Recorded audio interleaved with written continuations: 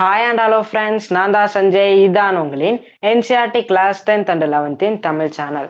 So இன்னைக்கு நம்ம வீடியோவில் என்ன பார்க்க போறோம்னு கேட்டிங்கன்னா NCERT class 10th science chapter 2 acid bases and salt உடைய பார்ட் 2 தான் பார்க்க போறோம். ஆல்ரெடியே பார்ட் 1ல வந்து நம்ம ஆசிட்ஸை பத்தி ஃபுல்லா பார்த்தாச்சு. ஸோ அந்த வீடியோ பார்க்கலன்னா அதோட லிங்க் கீழே டிஸ்கிரிப்ஷன்ல தான் இருக்கு. முடிஞ்சதுக்கு அப்புறம் அதை போய் பாருங்க. ஓகே. ஸோ இந்த பார்ட் 2ல வந்து நம்ம எதை பத்தி பார்க்க போறோம்னு கேட்டீங்கன்னா வந்து பேசஸை பத்தி ஃபுல்லா கவர் பண்ணலாம்.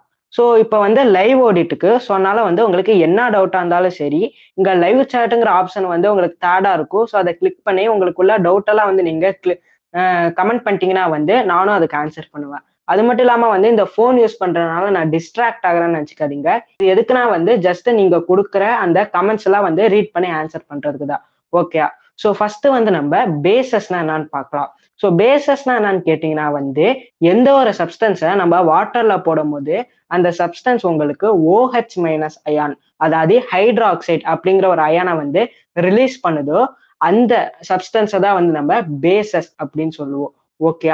ஸோ இங்க நீங்க இந்த பேசஸ் எடுத்துட்டீங்கன்னா நீங்க இன்னொரு டேம், அதாவது இன்னொரு வார்த்தையும் வந்து நீங்க ஞாபகம் வச்சுக்கணும். அது என்னதுன்னு கேட்டீங்கன்னா வந்து ஆல்கலை. ஸோ ஆல்கலைனா என்ன கேட்டீங்கன்னா வந்து இதே பேஸ் தான். பட் ஆனா எந்தெந்த பேஸ்லாம் வந்து வாட்டருக்குள்ள போடும் போது டிசால்வ் ஆகுதோ, அதாவது கரையுதோ, அதுதான் வந்து நம்ம ஆல்கலைன்னு சொல்லுவோம். ஓகேயா. ஸோ இப்போ வந்து எக்ஸாம்பிளுக்கு வந்து நம்ம காப்பர் ஹைட்ராக்சைடு எடுத்துக்கலாம், அதாவது CO எடுத்துக்கலாம், OH எடுத்துக்கலாம். ஸோ நீங்க இந்த காப்பர் ஹைட்ராக்சைடு எடுத்துக்கிட்டீங்கன்னா வந்து அது நீங்க வாட்டர் இருக்குல்ல, ஸோ நீங்க வாட்டர்ல போடும் போது வந்து உங்களுக்கு நீங்க இந்த காப்பர் ஹைட்ராக்சைடை வாட்டர்ல போடும் போது வந்து உங்களுக்கு டிசால்வாவே ஆகாது. அதுக்கான காரணம் கேட்டீங்கன்னா வந்து அது ஜஸ்ட் ஏ பேஸ் தான். பட் ஆனா நீங்க வந்து கால்சியம் ஹைட்ராக்சைடு அப்படிங்கிற ஒரு ஆல்கலை எடுத்து நீங்க வாட்டருக்குள்ள போட்டீங்கன்னா அது டிசால்வ் ஆகும், அதாவது கரையும். ஏன்னா வந்து அது ஒரு ஆல்கலை. ஓகேயா. ஸோ இப்போ உங்களுக்கு இது பேஸ்னா அதுக்கப்புறம் வந்து ஆல்கலைலாம் என்னன்னு புரிஞ்சிருக்கும்னு நினைக்கிறேன். நெக்ஸ்ட் வந்து இந்த பேஸோட கிளாசிபிகேஷனுக்கு வரலாம். ஸோ நீங்க இந்த பேஸோட கிளாசிபிகேஷன் எடுத்துட்டீங்கன்னா உங்களால 2 கிளாசிபிகேஷன் நோட் பண்ண முடியும். ஸோ ஒன்னு என்னதுன்னு கேட்டீங்கன்னா வந்து இந்த பேஸ் வந்து எவ்வளவு OH மைனஸ் அயனை வந்து ரிலீஸ் பண்ணுது, அதை பேஸ் பண்ணி வந்து உங்களால கிளாஸிஃபை பண்ண முடியும். அதாவது அதிகமா ரிலீஸ் பண்ணுதா இல்லைன்னா வந்து கம்மியா ரிலீஸ் பண்ணுதா, இதை பேஸ் பண்ணி வந்து உங்களால சொல்ல முடியும். ஓகே. ஸோ நெக்ஸ்ட் ப்ளீஸ் ரிப்பீட்னு கேட்டிருக்காங்க. ஸோ பேசிக்கா சொல்லணும்னா வந்து பேஸுங்கிறது என்னன்னு கேட்டீங்கன்னா நீங்க அந்த OH ரிலீஸ் பண்ற சப்ஸ்டன்ஸை நீங்க வாட்டருக்குள்ள போட்டீங்கன்னா அது டிசால்வ் ஆகாது. ஓகே. டிசால்வ் ஆகலைன்னா வந்து அதை நம்ம பேஸ்ன்னு சொல்லுவோம். இதே வந்து ஆல்கலைனா கேட்டீங்கன்னா என்னென்ன பேஸ் வந்து வாட்டர்ல போடும் போது டிசால்வ் ஆகுதோ அதுதான் வந்து நம்ம ஆல்கலைன்னு சொல்லுவோம். ஓகே. ரெண்டுமே சிம்பிள் தான், ஒரு மைனர் டிஃபரன்ஸ் தான். என்னன்னா பேஸுங்கிறது டிசால்வ் ஆகும், அதாவது கரையும். இதே நேரத்துல ஆல்கலைன்ங்கிறது கரையாது. ஓகே. ஸோ பேக் டு அந்த கிளாசிபிகேஷனுக்கு வரலாம். ஸோ நீங்க வந்து இந்த ஃபர்ஸ்ட் கிளாசிபிகேஷன் எடுத்துட்டீங்கன்னா அதாவது இந்த OH இருக்குல்ல, ஸோ அது எவ்வளவு ரிலீஸ் ஆகும்னு கேட்டீங்கன்னா வந்து அதிகமாகவும் ரிலீஸ் ஆகும், அதே நேரத்துல கம்மியாகவும் ரிலீஸ் ஆகும். ஸோ இந்த மாதிரி வந்து நான் ஃபர்ஸ்ட் சொன்னல அதிகமா OH ரிலீஸ் ஆனதுன்னா, ஸோ இந்த மாதிரி அதிகமா உங்களுக்கு OH ரிலீஸ் ஆனதுன்னா அதை வந்து நம்ம ஸ்ட்ராங் பேஸ்ன்னு சொல்லுவோம். ஓகே. இப்போ எக்ஸாம்பிளுக்கு வந்து நீங்க பொட்டாசியம் ஹைட்ராக்சைடு அதாவது KOH எடுத்துட்டீங்கன்னா வந்து அதெல்லாம் வந்து நீங்க வாட்டர்ல போடும் போது உங்களுக்கு அதிகமான அமௌண்ட் ஆஃப் OH வந்து ரிலீஸ் பண்ணும், அதாவது ஹைட்ராக்சைடு வந்து ரிலீஸ் ஆகும். ஸோ அதனால இது என்னதுன்னு கேட்டீங்கன்னா வந்து ஸ்ட்ராங் பேஸ். ஓகே.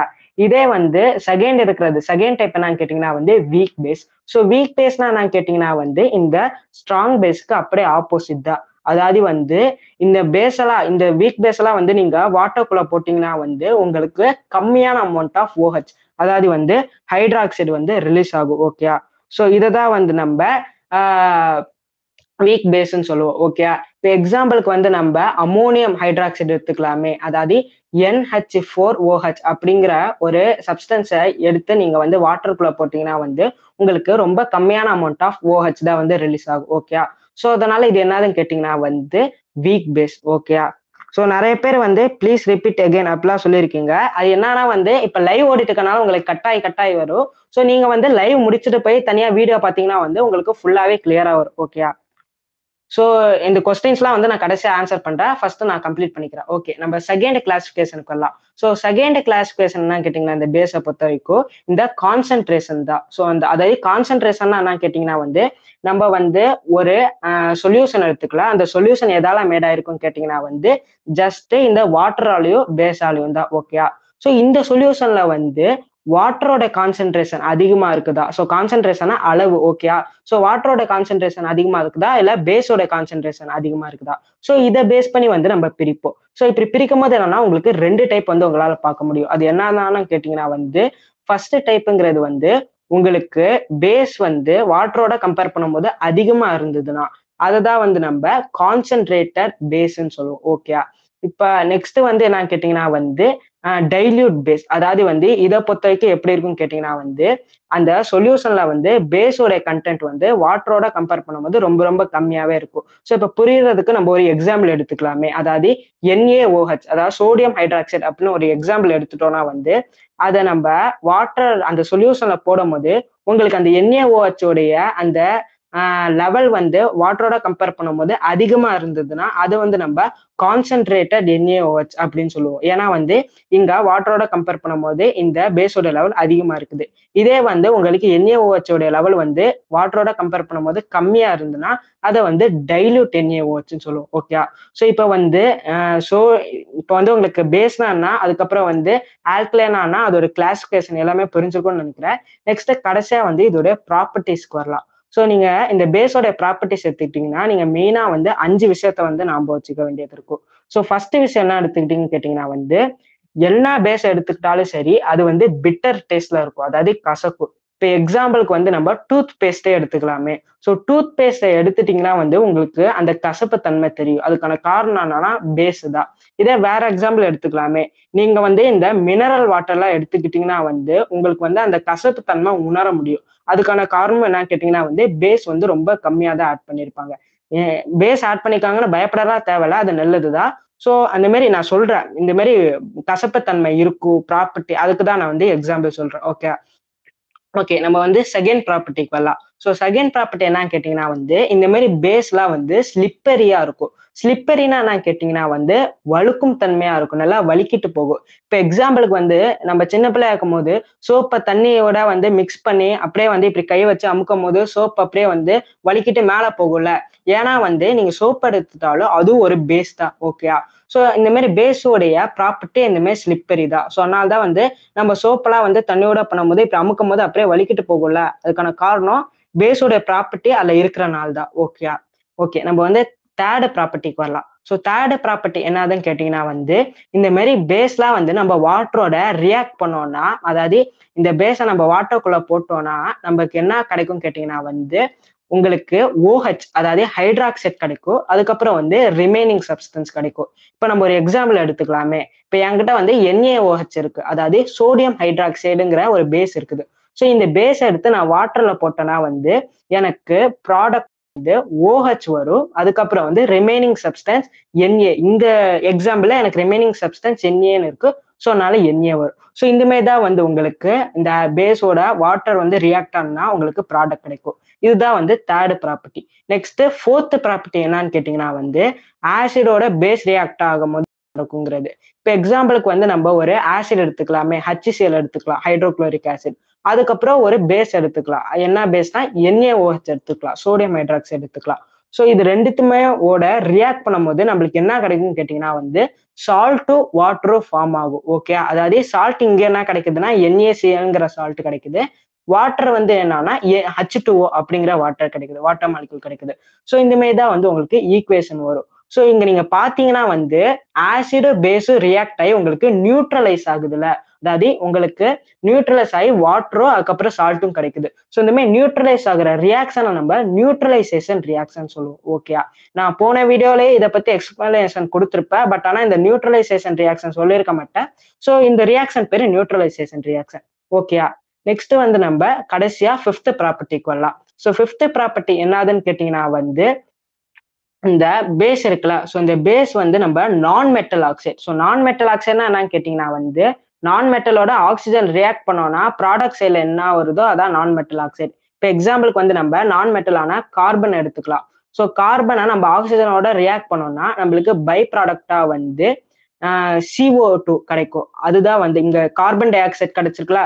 ஸோ இதுதான் வந்து நம்ம நான் மெட்டல் ஆக்சைடுன்னு சொல்லுவோம். அதாவது ஆக்சிஜனுக்கு முன்னாடி நான் மெட்டலுக்கும் இதுதான் நான் மெட்டல் ஆக்சைடுன்னு சொல்லுவோம். ஓகே. ஸோ இந்த மாதிரி நான் மெட்டல் ஆக்சைடோட நம்ம பேஸை வச்சு ரியாக்ட் பண்ணோம்னா உங்களுக்கு பை ப்ராடக்டா வந்து சால்ட்டும் வாட்டரும் கிடைக்கும். இப்ப எக்ஸாம்பிளுக்கு வந்து நம்ம ஒரு ஆல்கலைடு ஒரு பேஸ் எடுத்துக்கலாமே. ஸோ கால்சியம் ஹைட்ராக்சைடுங்கிற ஒரு பேஸ் எடுத்துக்கலாம். CaOH twice. ஸோ இத வந்து நம்ப ஒரு இதோட வச்சு ரியாக்ட் பண்ணும்போது ஸோ இங்க நெறைய பேரு கமெண்ட் பண்ணிட்டு இருக்கீங்க. ஸோ எல்லா கமெண்ட்டையும் வந்து கடைசியா பார்க்குறேன். ஓகேயா? ஸோ அதுதான். இப்ப வந்து கால்சியம் ஹைட்ராக்சைடு இருக்குல்ல. ஸோ அத வச்சு வந்து நீங்க ரியாக்ட் பண்ணும்போது CO2 ஓட ரியாக்ட் பண்ணும்போது உங்களுக்கு CaCO3 அப்படிங்கிற ஒண்ணு வந்து கிடைக்கும். ஓகேயா? கால்சியம் கார்பனேட் கிடைக்கும். இதுதான் வந்து நம்மளுக்கு கிடைக்கிற சால்ட். அதுக்கப்புறம் உங்களுக்கு ப்ராடக்ட்டா வந்து H2O கிடைக்கும். வாட்டர் கிடைக்கும். ஸோ நீங்க இங்க பார்த்தீங்கன்னா வந்து உங்களுக்கு சால்ட்டும் வாட்டரும் வந்து பை ப்ராடக்ட்டா கிடைச்சிருக்குல்ல. ஸோ இதுதான் வந்து அதோடைய 5த் ப்ராப்பர்ட்டி. ஓகேயா? ஸோ இதுதான் வந்து பேசஸ் உடைய 5த் ப்ராப்பர்ட்டி. ஸோ இப்போ உங்களுக்கு புரிஞ்சிருக்கும்னு நினைக்கிறேன். பேசஸ்னா என்ன, ஆல்கலைனா என்ன, அதுக்கப்புறம் வந்து பேசஸோட ப்ராப்பர்ட்டிஸும் பேசஸோட கிளாசிஃபிகேஷனும் நம்ம நெக்ஸ்ட் வீடியோல வந்து இண்டிகேட்டர்ஸ் பத்தி ஃபுல்லா பார்க்கலாம். ஓகே, இண்டிகேட்டர்னா பேசிக்கா என்ன கேட்டீங்கன்னா வந்து ஆசிடா இல்ல பேஸா அப்படின்னு கண்டுபிடிக்க உதவுறது தான் இண்டிகேட்டர். ஸோ அதை பத்தி வந்து நம்ம நெக்ஸ்ட் வீடியோல பார்க்கலாம். ஓகே, ஸோ அதுக்கு முன்னாடி எல்லா கமெண்ட்ஸையும் பார்க்கலாம். ஸோ எல்லாமே ஆரம்பத்துல இருந்து கமெண்ட் பண்ணிட்டே இருந்தீங்க. என்னன்னா எல்லாமே ரிப்பீட் கேட்டிருக்கீங்க. அது என்னன்னா லைவ் ஸ்ட்ரீம் ஓடிட்டு இருக்கனால தான் வந்து உங்களுக்கு நடுவுல பாதி பாதியா வருது. லைவ் ஸ்ட்ரீம் முடிஞ்சதுக்கு அப்புறம் நீங்க வந்து திருப்பி இந்த வீடியோ ஓபன் பண்ணி பாத்தீங்கன்னா வந்து உங்களுக்கு எல்லாமே கரெக்டாவே வரும். ஸோ அதனால வந்து ரிப்பீட் பண்றதுக்கு அவசியம் இல்லை. நெக்ஸ்ட் வந்து congratulation for 502 subs. Thanks. So ரொம்ப தேங்க்யூ. நானும் ரொம்ப சந்தோஷப்பட்டேன் 500+ சப்ஸ்கிரைபருக்கு. அதுக்கப்புறம் வேற என்ன, signal is not clear bro. So buffer ஆனதுன்னா வந்து ஜஸ்ட் ரீஃப்ரெஷ் பண்ணி போட்டிங்கன்னா வந்து கிளியர் ஆயிக்கும். அதுக்கப்புறம் S bro, okay bro. So அதுதான் வந்து கமெண்ட் வந்திருக்கு. ஸோ அது மட்டும் இல்லாம 500 சப்ஸ்கிரைபர் நம்ம ரீச் பண்ணிக்கோ. ஸோ ரொம்ப தேங்க்யூ. ஸோ நான் எதிரே பார்க்கல.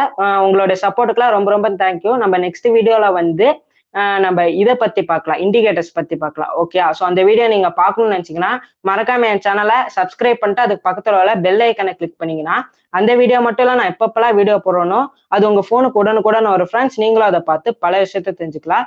அது மட்டும் இல்லாம இந்த வீடியோ வந்து உங்களுக்கு ரொம்ப ஹெல்ப்ஃபுல்லா இருக்குன்னு நினைச்சீங்கன்னா மறக்காம உங்க ஃப்ரெண்ட்ஸுக்கும் ஷேர் பண்ணுங்க. ஏன்னா அப்பதான் வந்து உங்க ஃப்ரெண்ட்ஸும் இந்த ஹெல்ப்ஃபுல்லான வீடியோ பார்த்து பல விஷயத்தை தெரிஞ்சுப்பாங்க. ஸோ தேங்க்யூ ஃபார் வாட்சிங். பை.